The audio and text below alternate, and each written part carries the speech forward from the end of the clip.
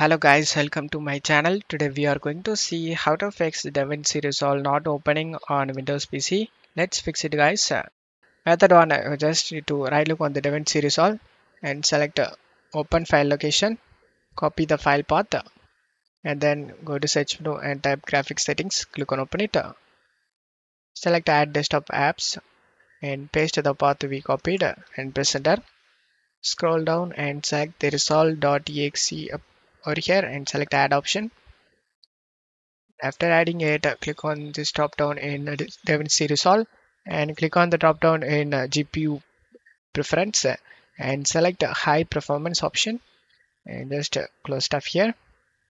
And now check if the problem solved or not. If not, method 2, you just need to check my video description for these three links. You just need to search well graphics card driver guys. To do this, go to search menu and type device manager. You can open it up. Expand the display adapter section and you in here you can able to see your graphics card model name. Now you just need to select your graphics card model name here, GeForce your GPU series where GPU model, select your Windows, select your language and select find option. Scroll down and you will see a Nvidia Studio driver. You just need to download the Studio driver guys. Select the view option, select the download option, and after getting download and install this driver.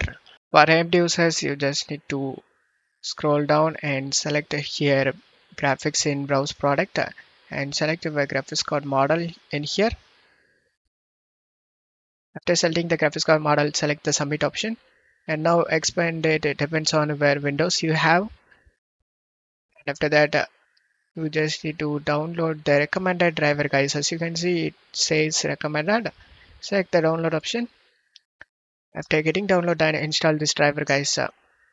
For Intel users, you just need to download and install this Intel driver support assistant. In my case, I already downloaded, so the download option is missing.